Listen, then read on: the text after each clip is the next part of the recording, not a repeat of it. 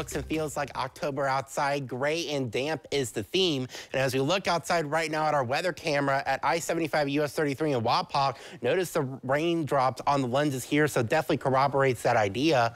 Looking at conditions right now, only 49 degrees at the Allen County Airport. Officially no rain's falling, but yes, there is a wind chill technically. 47 degrees is what it feels like outside right now with a west wind at right around 5 miles per hour. So definitely feeling quite cool in late October, early November like. High temperature today, only 55. That is 13 degrees below normal. Low temperature this morning officially at the airport was 41. Some of us did drop into the upper 30s. In terms of rainfall today, we picked up about a trace. Might be able to squeeze out a couple hundredths of an inch or so, but overall nothing too heavy nor excessive. Now, current temperatures across the board, you can definitely see that it is cool out there. 49 in Paulding, 50 in Van Wert, 49 in Town Lima, 48 in Bellefontaine, 52 in Kenton. And then satellite and radar shows that scattering of showers across the area. Slightly better coverage is ongoing right now across Paulding, Van Wert, Northern Mercer, Auglaize, and Allen counties at the moment.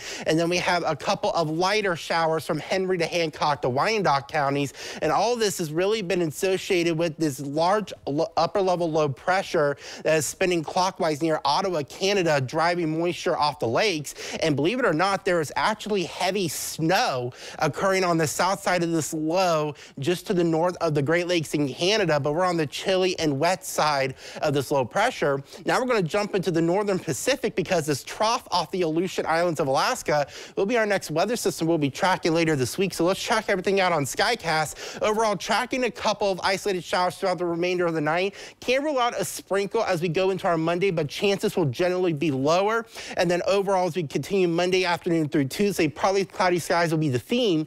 But as we zoom out, we can see our developing area low pressure over Kansas and the Great Plains will bring a warm front to our area Wednesday night and Thursday morning. That will bring round one of rain. After that, things get quite uncertain on just how far north the warm front will get. If it gets farther to the north, we may get a prolonged period of dry weather Thursday into Friday before our cold front arrives Friday night into Saturday with additional rain and possible storms around that. The next weekend looks quite cool and wet as that low pressure then departs off to the east. So as we look at overall our key highlights for the storm system, rounds of rain look likely beginning Wednesday night and beyond. It also turned breezy and windy as well, with chance of storms possible as well as we get into Friday night. And as we look at your Monday morning, overall temperatures start on the upper 30s. Very patchy frost possible to start off the day.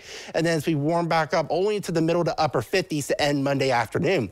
Looking at the 7-day forecast, overall chilly Monday and Tuesday with temperatures starting out in the upper 30s. We begin to warm back up Wednesday and beyond, but becoming quite unsettled with that low pressure approaching with rounds of rain and wind, but adjustments to the forecast are possible. Sartaj.